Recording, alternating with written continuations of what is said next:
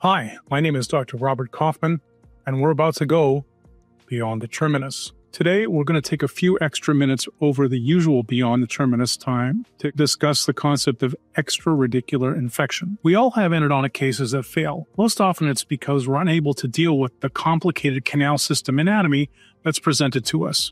Root canal systems are anatomically complex, and cleaning them is a really big challenge. Sometimes the radiographic appearance of our treatment seems as close to the optimal result as we can get, especially in what we would consider easy, single root, single canal cases. Yet the cases don't respond as we had hoped, and while the 2D or 3D radiographic appearance may be a poor proxy for judging endodontic success, other than the lack of symptoms in our patient, we really don't have many other tools to help us in our evaluation of our treatment, especially of failed cases. Furthermore, more intensive study of failed cases invariably involves extraction of the tooth, which really doesn't help the patient very much, does it?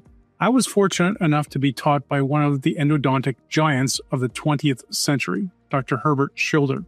I was one of the approximately 400 postgraduate students who were privileged to be educated by him during his tenure at Boston University. At the time, it was considered one of the finest postgraduate endodontic clinical teaching programs in the world. Up until the late 1970s, endodontics had a reputation for less than optimal predictability. Schilder came up with a rule that changed the game forever. We were taught that the potential for the attachment apparatus and periapical areas of the tooth to heal was 100%. The 100% minus X rule defined X as your ability or your inability to deal with the anatomy of the root canal system that you were treating. If the tooth was periodontally sound, or could be made so, and we could adequately deal with and treat the canal anatomy, there was no excuse for the area not healing. With that understanding, the concept of endodontics just not working sometimes was rendered passé. These cases would heal, just as surely as if the tooth was extracted and the tooth structure along with the offending root canal system was removed from the patient. Clean, shape, and obturate the canals and the cases would heal. Every time. A fellow Boston University graduate, Dr. Danny Bellamy, wrote about the 100 minus X rule in his Irish Dental Journal article in July-August 2012. In essence, what we were trying to do was to fool the body into believing that the root canal system no longer existed, and if we could do that well enough, the body would heal. Sometimes you were unable to deal with the difficult canal system anatomy, and in that case, surgical removal of this area of the root was necessary to allow the case to heal. This philosophy has taken a bit of a hit recently by those who say that the clinical radiographic appearance is only part of the story, and that using the look of the case as a proxy for how well the case has been treated is foolish and misleading. The concept of whether a case has healed or not, as measured by the radiographic appearance, has also undergone re-evaluation, especially in the era of CBCT imaging. Many cases that we thought looked healed in conventional radiography showed persistent radiolucent findings when examined with a CBCT. The disease versus disease that matters topic is dealt with in another video in this series. Please consult that video for a more complete discussion of defining endodontic success. The 100% minus X rule was extremely powerful because it placed the obligation on the clinician, which was part of the Boston University endodontic teaching. The knowledge that the success of the case was based entirely on your clinical skills placed the responsibility for success squarely on the person performing the treatment. Perhaps that's why it was so vexing to me when cases that I had completed and which looked good radiographically just didn't resolve properly. For many years after my specialty graduation in the mid-1980s and into the early 1990s, this seemed very, very troubling. I would occasionally find that my oral surgery colleagues would see such cases and merely cut off the root to the level of the radiolucency, and the area healed perfectly. In almost all of these surgical interventions, there was no concern about the canal system, retrograde preparation of the canal, or retrofilling by the oral surgeon. Merely an unsophisticated lopping off of the end of the root solved the problem. How could this be? In 1987, 1 year after my graduation, Tronstad, Barnett et al.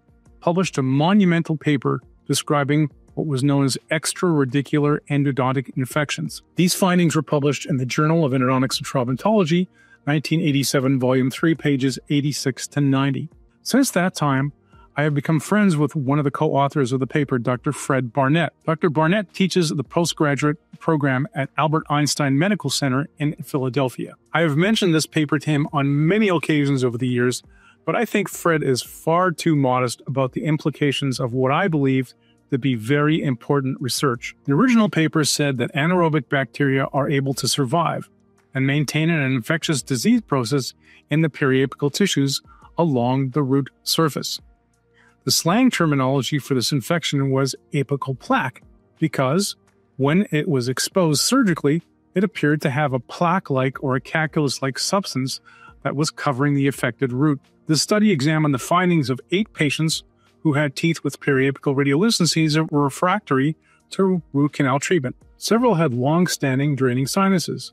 Probings were normal, and all patients were asymptomatic and never experienced discomfort at all from these teeth. The initial conclusions of the study were that anaerobic bacteria were able to survive and maintain an infectious disease process in the periapical tissues after conventional endodontic treatment. At the time the study was published, the implications of this observation were not immediately known. Subsequently, more studies were performed in 1990 by the same 2 lead authors.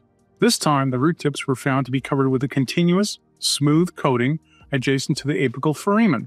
The examination of this layer showed a variety of bacterial forms. Bacterial plaque was observed in the irregularities of the surface between the fiber bundles and the cells in the crypts and holes. The bacteria were held together by an extracellular material, and the plaque was dominated by cocci and rods. One of the conclusions was that this structureless material, both apically and marginally, was a combination of a bacteria-produced extracellular product as well as components reflecting the local inflammatory reaction. What was even more interesting was that their biological studies of refractory periapical lesions found bacteria that were not considered common oral bacteria.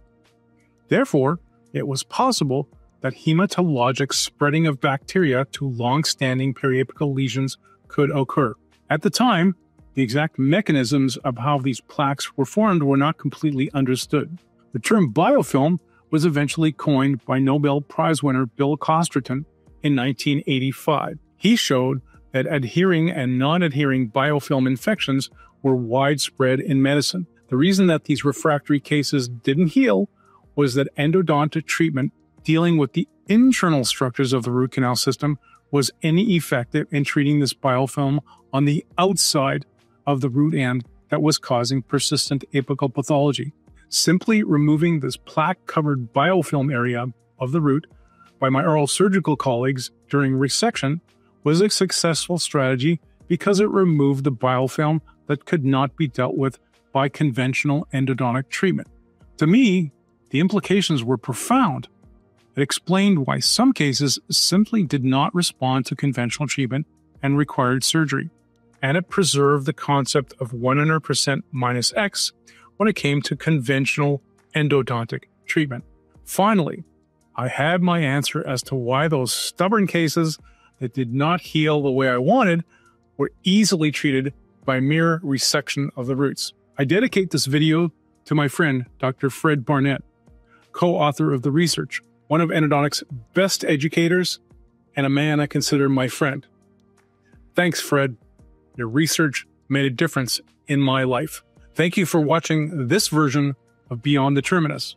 Remember, when we do the right thing, both of us get better, patients and clinicians. Don't forget to like and subscribe. I look forward to our next trip when we go Beyond the Terminus. See you then.